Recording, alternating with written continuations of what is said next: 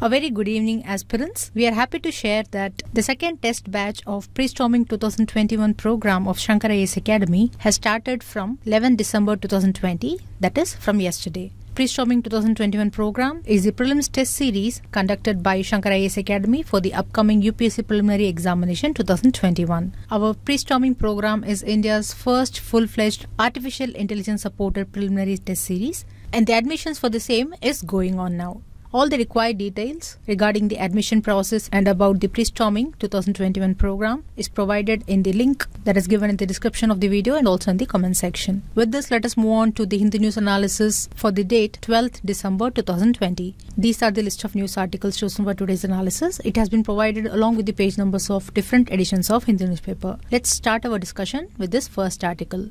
This discussion is based on this editorial article which talks about the victory of Nicolas Maduro in the recent Venezuelan legislative elections.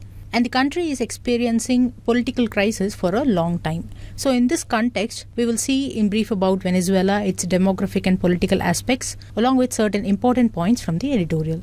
The syllabus relevant to this discussion is given here for your reference. First, let us know about Venezuela. It is located in the northern South America. It borders the Caribbean Sea and the North Atlantic Ocean. Its capital is Caracas. Its physical terrain consists of the Andes Mountains and the Maracaibo lowlands in northwest. And in the southeast, there are Llanos or the Central Plains and the Guiana Highlands. And this country lies in the major sea and air routes that links the North America and South America. Apart from this, Venezuela has some of the most unique geology in the world. For example, it has the tepuis, which are the massive tabletop mountains on the western Guiana Highlands. These tepuis are isolated, so they support unique endemic plant and animal species. And these tepuis have perpendicular cliff sides, and this causes some of the most spectacular waterfalls in the world in the tepuis. And this includes the Angel Falls also. And additionally, know that the country has natural resources of petroleum, natural gas, iron ore, hydropower, diamonds, gold, bauxite and other minerals. But Venezuela is highly dependent on oil revenues. Oil revenues account for almost all export earnings and nearly half of the government's revenue.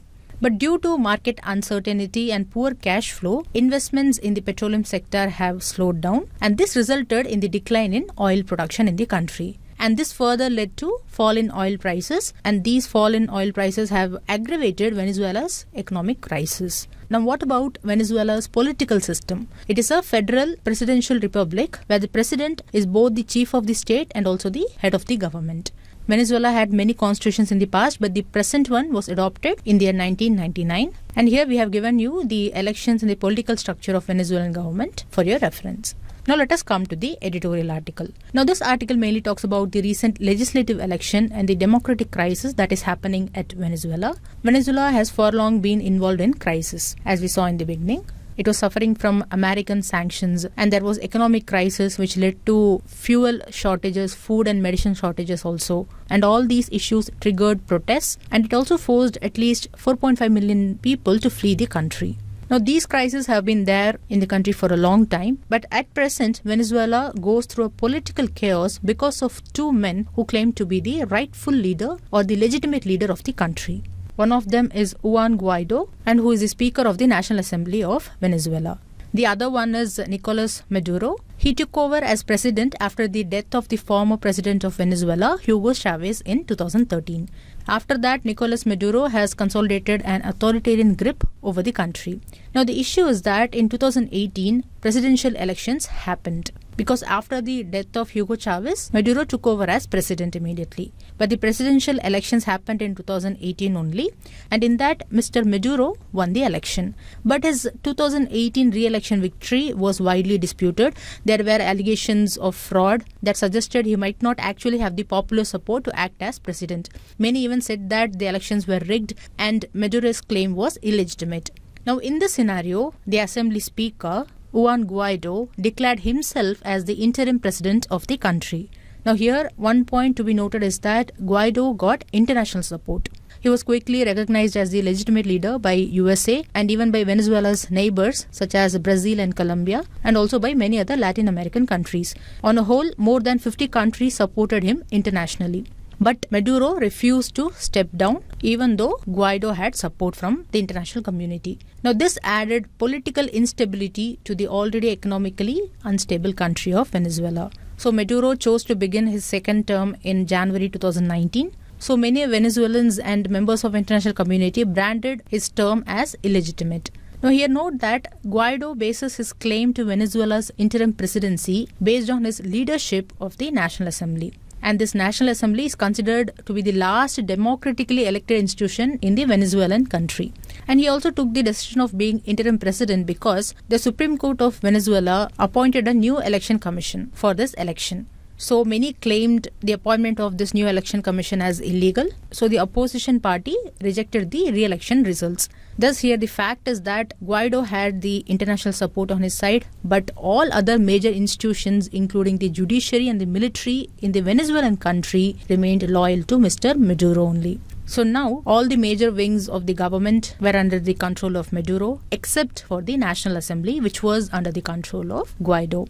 And the National Assembly's term is to expire in January 5th of 2021. So for that, polls have to be conducted. And it is claimed that to win this election, Maduro had all the illegitimate actions such as Venezuela's main opposition party leaders were removed and in their place, Maduro's own representatives were appointed. And even Mr. Juan Guaido was barred from access to television and radio broadcasts. And many opposition leaders were banned from standing for the election, and several were even arrested or were sent into exile. Because of this, even United Nations accused Venezuela of grave violations of economic, social, civil, political and cultural rights. So for this National Assembly election, Maduro ignored the concerns of the international community and continued with the election which happened last week. So because of this, the opposition parties decided to boycott the election and they even organized their own referendum against that National Assembly election.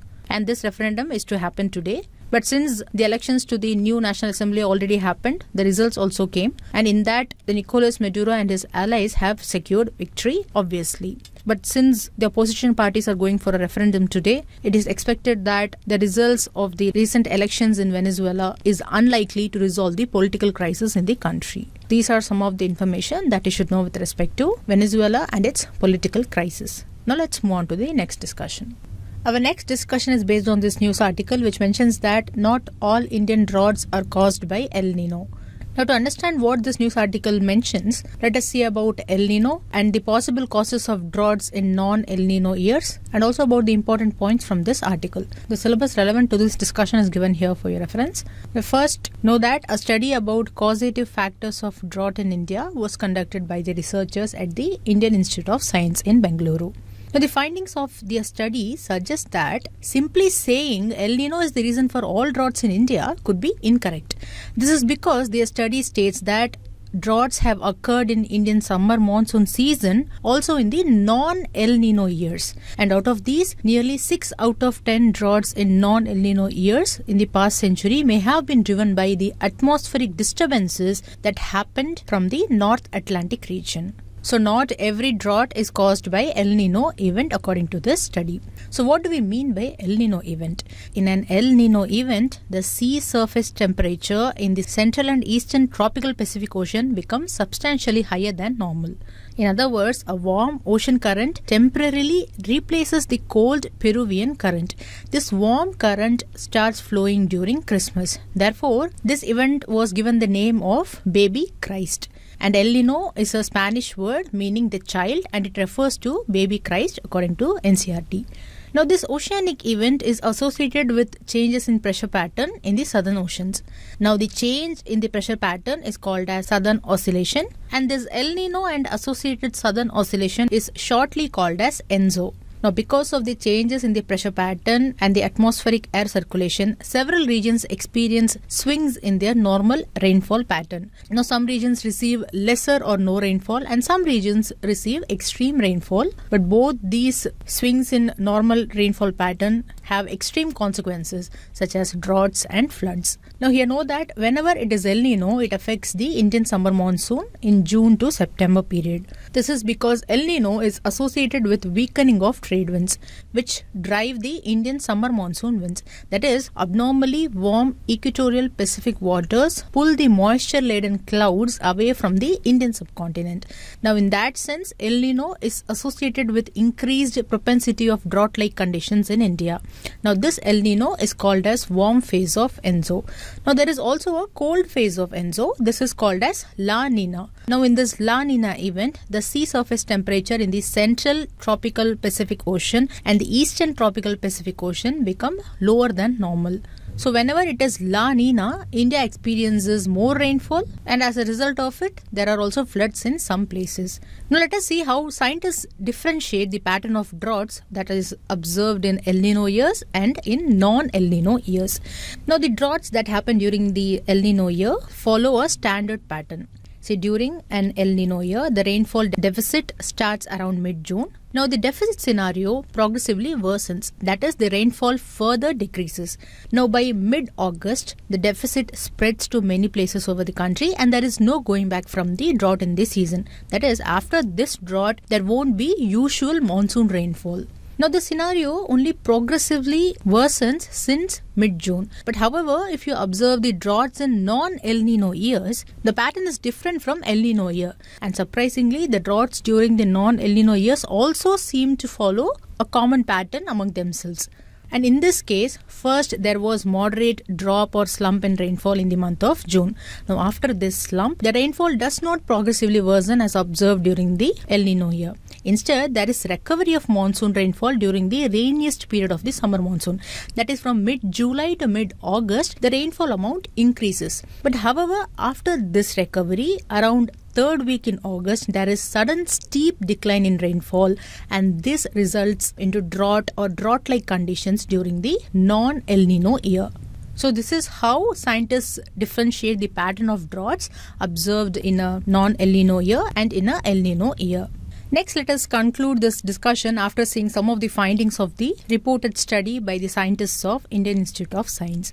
Now, one of the findings is that nearly half of the droughts that occurred during the Indian summer monsoon season in the past century may have been driven by atmospheric disturbances from the North Atlantic region. It is said that 10 out of 23 droughts that India faced in the past century have occurred during the years when El Nino was absent. That is, in the non-El Nino years. And these non-El Nino year droughts were linked to an atmospheric disturbance in the mid-latitudes region over the North Atlantic Ocean. And this atmospheric disturbance creates a pattern of atmospheric currents which swoop in over the Indian subcontinent, and it derails the summer monsoon. And this causes droughts in India. Here the researchers studied why does the break occur this late in August, that is, around the third week of August.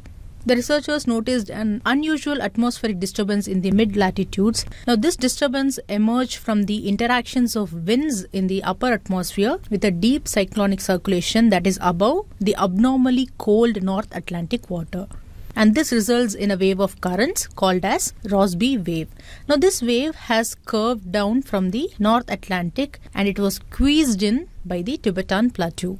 Now, these waves of air currents hit the Indian subcontinent around mid-August. Now, this surpasses the monsoon rainfall and it also derails or diverts the Indian monsoon that was trying to recover from the June slump. Now, though the Rossby wave's usual course is to go from west to east, the inward curving was a peculiar thing that the researchers have noticed during the non-El Nino years. See here, just understand that Rossby waves are mid-latitudes westerly winds which move in large wavy or meandering patterns.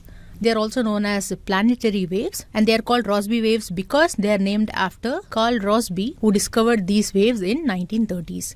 Now, Rossby waves help to transfer the heat from the tropics towards the poles, and it transferred the cold air toward the tropics to return to the atmosphere to balance. Now, here note that within the Rossby waves, strong ribbon of winds form called as jet streams. As you know, jet streams are strong, narrow currents of wind, which is thousands of kilometers in length and hundreds of kilometers wide and 2 to 4 kilometers deep. These streams are found in altitudes of about 6 to 12 kilometers or 6 to 15 kilometers above the earth. And coming back to our discussion, the findings of the study underline the importance of the considering influences on the Indian monsoon from outside the tropics. So the study implies that equal focus or enough focus should be given to the mid-altitude influences for better handling the enhanced predictability of summer monsoon variability in our country. So these are some of the information that you should know with respect to this study and El Nino. Now let's move on to the next discussion. This discussion is based on this lead editorial article, which is with reference to parliamentary scrutiny of legislative work.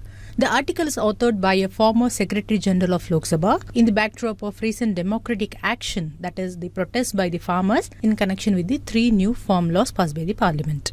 As we know, the request of farmers is to repeal the 3 farm laws. So in this context, we will discuss the relevant aspects in this analysis. The syllabus relevant to this discussion is given here for your reference. See, as you know, the demand for the repeal of the laws that were recently passed by the Parliament essentially points to a serious lapse in the management of the legislative work in Parliament. This is because usually important bills and bills that have serious ramifications are referred for the examination of concerned departmentally related standing committees in the Parliament. But it is found that the 3 formulas are protested against since they were not examined by the departmentally related standing committee on agriculture. That is the DRSC on agriculture. Here the assumption is that if the farm bills had been examined by the standing committee, then there would not have been an agitation today from the side of farmers. This is because once a bill is forwarded for examination by the presiding officer of the House, then the committees invite various stakeholders to place their views before them. And then only after elaborate consultation with the relevant stakeholders, the committees will formulate their views and recommendations. And it is found that in all the circumstances, the bills which come back after the scrutiny by the committees will be in much better shape in terms of their content. So that means the departmentally related standing committees and its functions are very important. See, this concept of DRSCs was deeply discussed during the 1980s and early 1990s. And finally, the system of having such DRSCs was inaugurated on 31st March 1993. And this happened during the tenure of 10th Lok Sabha. Now, the rule books of both Lok Sabha and Rajya Sabha were modified to give effect to the DRSCs.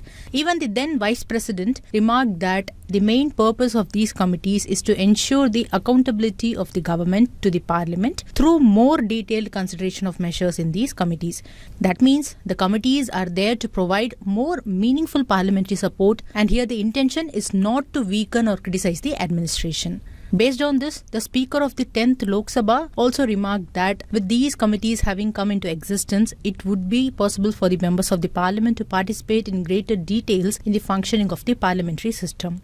So these were the views of the Vice President and the Speaker of 10th Lok Sabha when the DRSCs were inaugurated. Now here you should note that a minister shall not be nominated as a member of the committee, and if a member is nominated initially to the committee and later if she is appointed as a minister, then such a member shall cease to be a member of the committee from the date of appointment as a minister. This is to give effect to the fact that a minister shall not be nominated as a member of the committee. Now, these committees are permanent committees that are reconstituted every year. In other words, a member of a committee shall hold office for a term not exceeding 1 year. Now, the system of DRSCs that was set up in the year 1993, it was restructured in July 2004. It is because after watching the effectiveness and working of DRSCs, Parliament wanted to increase the number of DRSCs. So, it was increased from 17 to 24 DRSCs. Now, the functions of these committees are given here for your reference. And as you can see here, one of its main functions is to examine the bills pertaining to the related ministries or department, and that is referred to the committee by the chairman or the speaker, that is the presiding officer. So in this context only, author observes that in the recent years, only few bills are referred to the examination of the DRSCs, and not referring such important bills to the scrutiny of the committees is called as serious lapse in the management of legislative work by the author. And this is also the reason why recent laws were intensely opposed by various sections of the population after being passed by the Parliament. In this regard, it is also found that the ministers of the central government are generally reluctant to send their bills to the committees for scrutiny. They often reportedly request the presiding officers not to refer their bills to the committees. And to some extent, there is criticism that the presiding officers, they themselves are not exercising their independent judgment to decide for detailed examination of a bill by the DRSCs. Because we just now saw that a bill is examined only if it is referred to the committees by the chairman or the speaker. So if the chairman or the speaker is not exercising their independent judgment in this regard, and they also do not want the bill to be examined by the DRSCs, then also the bills are not sent to the committees. At this juncture, author talks about how such committees and their examination of bills were inherently part of the parliamentary working. Here, author connects to the British Parliament and India's colonial history. The British Parliament has been doing detailed scrutiny of legislative bills through committees since 16th century. And even in India, the committee system can be traced back to the arrival of Montagu-Chelmsford reforms. At that period of time, the standing orders of the Central Legislative Assembly provided for 3 committees. One is Committee on Petitions relating to bills, then Select Committees on Amendments of Standing Orders, and thirdly, the Select Committee on Bills. Here, author states that even the Colonial Assembly recognized the need and usefulness of parliamentary scrutiny of bills that were brought to the House by the government. However, we should note one thing here, that is, unlike the committees of the independent India, the committees of the then Central Legislative Assembly were not free from governmental control and interference. So as a conclusion, author calls the presiding officers, that is the chairman of the Rajya Sabha and the speaker of the Lok Sabha, to act neutral and to exercise independent judgment and also to refer important bills to the DRSCs. Now, since the content of the bill that is presented after the examination of the committees are much better in content and shape, there is lesser chance for opposition from the citizens and the concerned groups. And that is why author has given this suggestion. So these are some of the information that you should know with respect to this news article, where we saw about the current management of legislative work through DRSCs in the Parliament. Now let us move on to the next discussion. Our next discussion is based on this news article, which deals with India's achievement in its nationally determined commitments under the Paris Agreement. The news article also talks about the International Climate Ambition Summit that is being hosted jointly by the United Nations, UK and France in partnership with Chile and Italy. And this summit is to mark the 5th anniversary of the Paris Agreement. So in this context, let us see in brief about the Paris Agreement. This agreement is a legally binding international treaty on climate change. It was adopted by 196 parties in December 2015 and it came into force in November 2016. It is a landmark agreement in the multilateral climate change process because for the first time, a binding agreement brings all nations into common cause to undertake efforts to combat the climate change and to adapt to its effects. Now, under this agreement, the goal is to limit global warming below 2 degrees Celsius compared to the pre-industrial levels, and also further to attempt to limit the increase to 1.5 degrees Celsius. It also provides a financial, technical and capacity building framework to support those countries who need it. Now, the climate action carried out by the member countries under this agreement will work on the basis of a 5-year cycle, and currently it has got 188 member parties. All of them are expected to undertake ambitious efforts to support the agreement's goals and to communicate their related intentions every 5 years in the form of nationally determined contributions, that is NDCs. So based on this, India also submitted its NDC, and it consists of 3 major voluntary contributions or commitments from the side of India. They are: first, improving the emissions intensity of its GDP by 33 to 35% by the year 2030 compared to the 2005 levels. That is, bringing 33 to 35% reduction in emissions that are associated with each unit of economic output. Now here it is to be noted that according to the news article, India has so far achieved 21% out of the proposed 33 to 35%. Now, the second commitment is to increase the share of non-fossil fuel based electricity to 40% by the year 2030. Now, in this, India has achieved about 37.9% so far, according to the announcement made by the Union Environment Minister. And now the third commitment is to enhance India's forest cover. Now, under this commitment, India has increased its forest cover or tree cover of almost 15,000 square kilometers in the last 6 years. Now, other than these 3, there are also other commitments which include enhancing forest carbon sink, adaptation component, mobilizing finance, technology development and transfer, sustainable lifestyle and cleaner economic development. And according to this news article, in the summit, some of the world's top 10 emitters are expected to be present, and these top 10 emitters include China, USA, European Union, India, Japan, Canada, etc. And as you can see in this representation, energy consumption is by far the biggest source of human-caused greenhouse gas emissions. And the energy sector includes transportation, electricity and heat, buildings, manufacturing and construction, fugitive emissions and other fuel combustion. Now within the energy sector, the generation of heat and electricity is responsible for most emissions, and it is followed by transportation and manufacturing and construction. Now the other top sectors that produce emissions are agriculture, such as livestock and crop cultivation. Then comes the land use change and forestry, such as deforestation. And then comes the industrial processes of chemicals, cement and more. And then also comes the waste, including the landfills and wastewater. Now among this, the sectors from India which contribute to greenhouse gas emissions include heat and electricity, agriculture, industrial processes of chemicals and then wastes. So these are some of the information that you should know with respect to this news article. Now let's move on to the next discussion. Now let us take this news article which talks about the index of industrial production. The news article mentions that India's industrial output grew at a faster pace in the last 8 months in October 2020. And this is as per the quick estimates released by the National Statistical Office. According to this, industrial output grew at 3.6% in October. So for a second month in a row, the industrial output recorded positive growth since the pandemic. And according to the economists, this could be due to the festive demands. So in this regard, you need to know about the IIP, that is Index of Industrial Production, and also about the Index of Core Industries.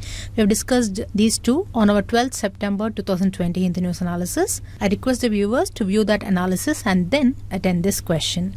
This question is based on indices of 8 core industries. The question asks, in India, in the overall index of industrial production, the index of 8 core industries have a combined weight of 40.27%. Which of the following are not among those 8 core industries? Cement industry, sugar industry, automobile industry, refinery products industry, food processing industry. Now the 8 core industries consists of these 8 industries: coal, natural gas, crude oil, refinery products, fertilizers, steel, cement, electricity. And as you can see here, only cement industry and refinery products are part of the 8 core industries. The other 3, sugar, automobile and food processing industries, are not part of the index of 8 core industries. So based on this also you can arrive at the correct answer, which is option B, 2, 3 and 5. Or otherwise, if you surely know that cement industry is a part of the 8 core industries, then also you can arrive at the correct answer, because all the other options have 1 in the options. So the correct answer is option B, 2, 3 and 5 only. Now we have come to the last session, the practice questions discussion session. This first question is based on El Nino. First statement is, the summer monsoon in India is affected only by El Nino phenomenon. This statement is incorrect, because the summer monsoon in India is also affected by the unusual atmospheric disturbance in the mid-latitudes above the abnormally cold North Atlantic Ocean. This was what found by the study, which we discussed during the news article analysis. Now the second statement is, El Nino is the cold phase of Enzo. Now this statement is also incorrect, because La Nina is the cold phase of Enzo, El Nino is the warm phase. Now here the question asks for the correct statements. Since both the statements are incorrect, the correct answer to this question is option D, neither 1 nor 2. Now this next question is based on INDC. The question asks, which of the following is or are true about intended nationally determined contribution of India? First statement, reducing emission intensity by 33 to 35%. This is correct. This is one of the INDCs of India. Second statement is complete elimination of ozone depleting substances by 2030. Now this option 2 is not relevant, since this particular aspect is not separately proposed under this INDC. The third one is increasing the forest cover. This is also one of the INDCs of India. So the correct answer to this question is option A, 1 and 3 only. Now this question is a map-based question. The question asks, what is the correct sequence of occurrence of the following countries in South America as one proceeds from west to east? The countries given are Venezuela, Suriname, Guyana, Colombia. Now as you can see in this map, we have to move from west to east. So the first country among these 4 that comes first is Colombia. So 4 should be first in the given order. So A or B should be the answer. We can eliminate option C and D. And the last one is Suriname. So 2 should be in the last. Or simply, if you know that Venezuela borders Colombia, then also you can easily arrive at the correct answer, because in only one order, 1 comes after 4. So the correct answer is option B, 4132, that is Colombia, Venezuela, Guyana and Suriname. Now let us take one mains question based on GS paper 2. Discuss the role of departmentally related standing committees in establishing accountability of the government to the parliament. You have to write the answer in 150 words. You can post the answer in the comment section. We will review it within a reasonable time frame. With this, we have come to the end of today's Hindi news analysis. If you like the video, don't forget to like, comment and share, and do subscribe to Shankar IAS Academy YouTube channel for more updates related to civil service examination preparation.